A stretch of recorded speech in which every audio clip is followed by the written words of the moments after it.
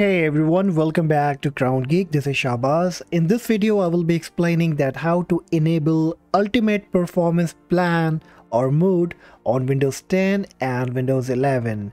So you can now give your system performance a boost with this power plan.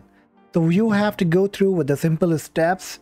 On your Windows 11 or Windows 10, press Windows and R key to open the run box.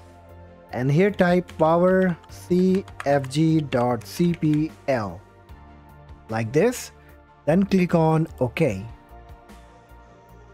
Now here you have to look for the ultimate performance.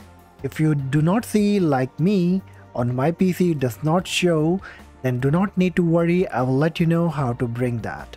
Now in case if you see the high performance, you can also go with the high performance because it will also give you the best PC performance for gaming. Okay, now how you can bring that back, how you can bring the ultimate performance on Windows 11 and Windows 10.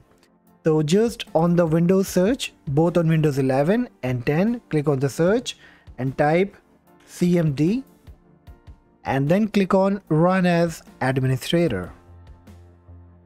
So once it comes up, I will give a code, I will give a command in the description. You just need to copy that and paste it here. Once you paste, hit on enter. And once done, just close everything, restart your PC. And then if you just look into it, you will see the ultimate performance will be coming up like this. So once you see this, just check this option. And you are all set. You can go and restart your PC again if you want, and then you will enjoy. You can see it provides ultimate performance on higher end PC. So just make sure that you have the higher and good hardware for your PC.